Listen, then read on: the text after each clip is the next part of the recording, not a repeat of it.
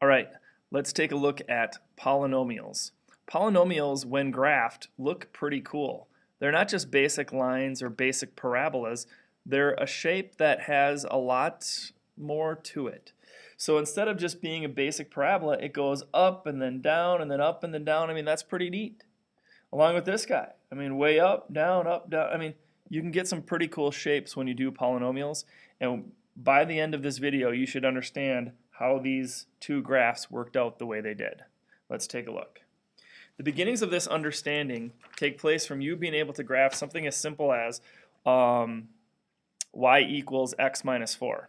If you go to graph that, if I want to find the x-intercept, what I do is I plug in 0 for y. If I plug in 0 for y, I'd have 0 equals x minus 4, bring the 4 over, x equals 4. The x-intercept is 1, 2, 3, 4, and I put a dot at 4, and then I have a line with a slope of 1, so I know that my line looks like this, and that would be my graph. Pretty easy to see.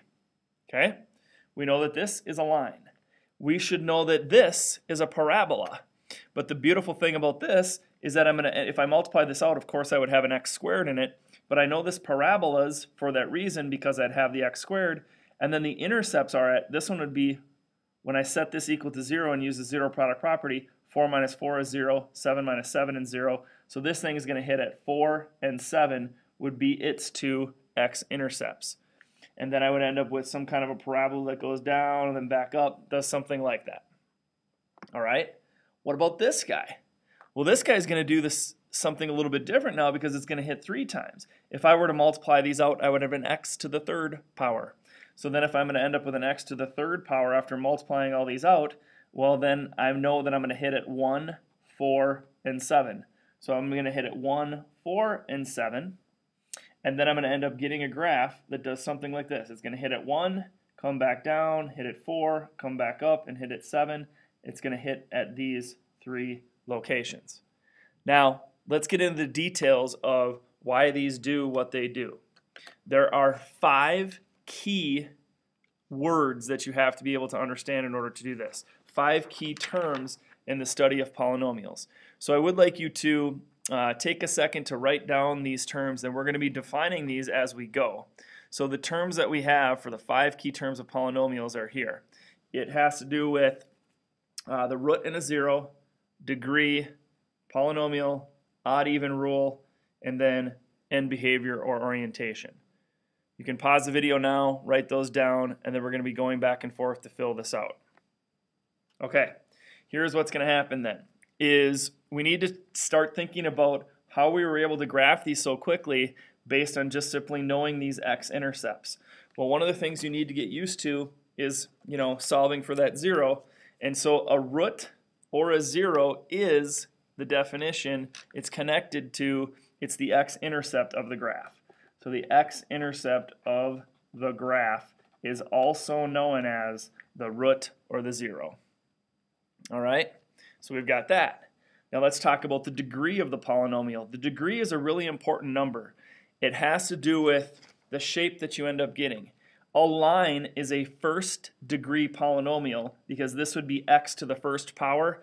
It basically goes in one direction. Next, if I multiplied this out, it would end up with an x squared. That's degree 2. That has 2 directions, down and back up. Down, up. That has 2 directions.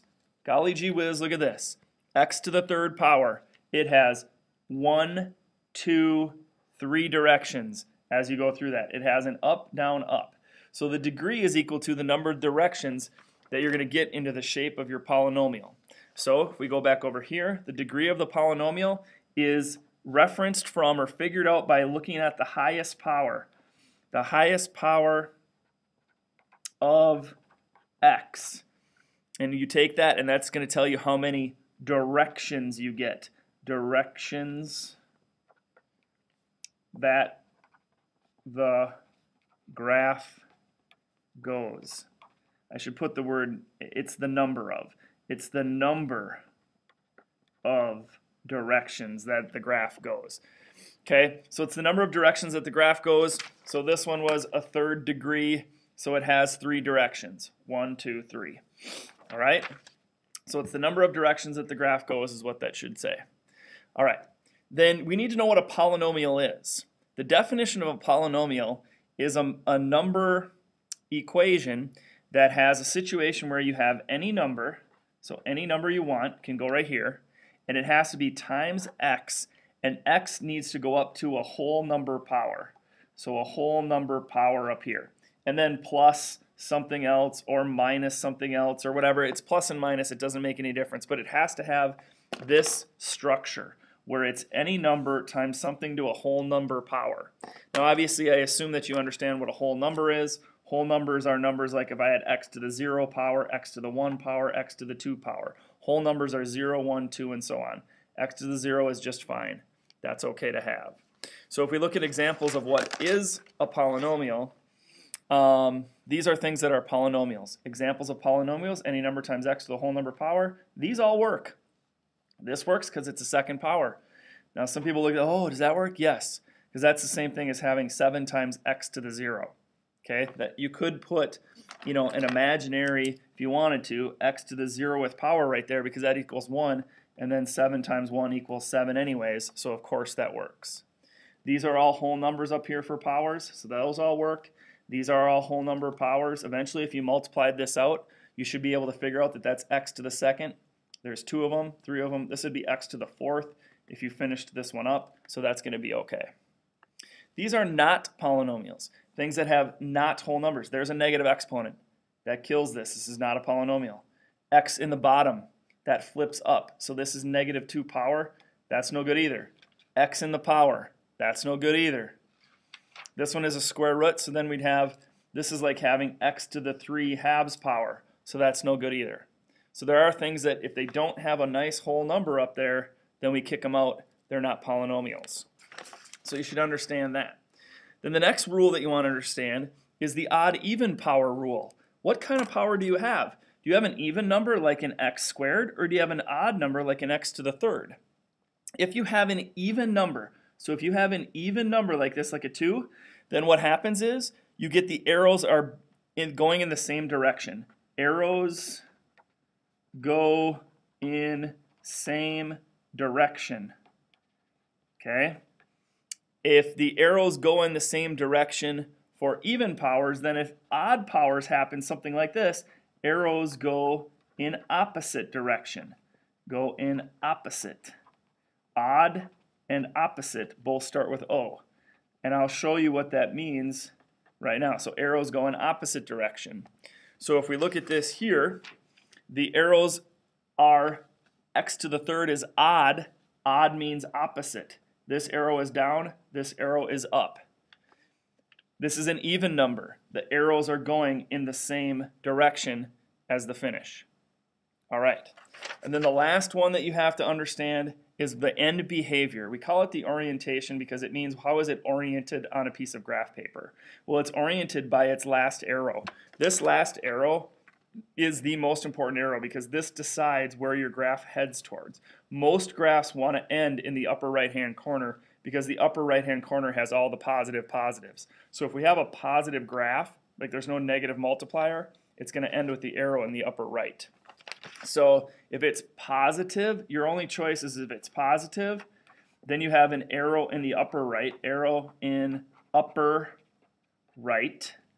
If it's negative, then we end up with an arrow in the lower right. We're always talking about where are we going to the right side. So R-I-G-H-T here. So in the right.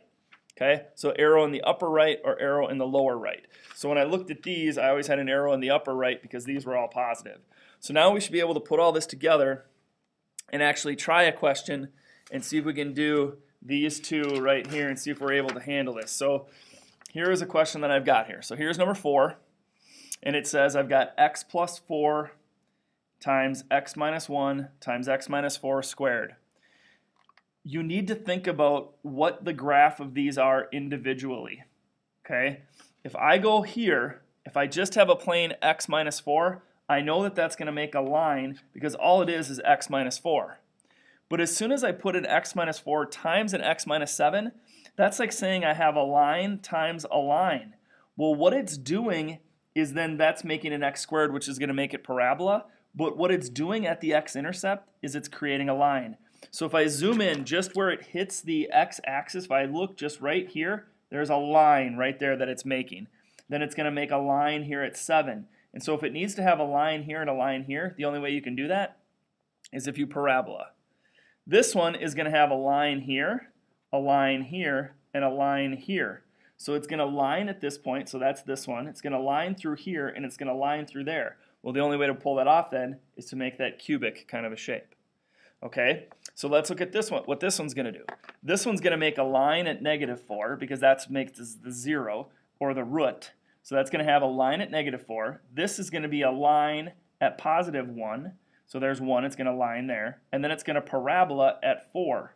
So what I mean by that is it's going to do a parabola at this point because it's a squared. So this has to parabola off that point. Now, I need to look at this and see that there's a positive out front. If there's a positive out front like this, that means the last arrow is going to be up. I always put my first arrow on it.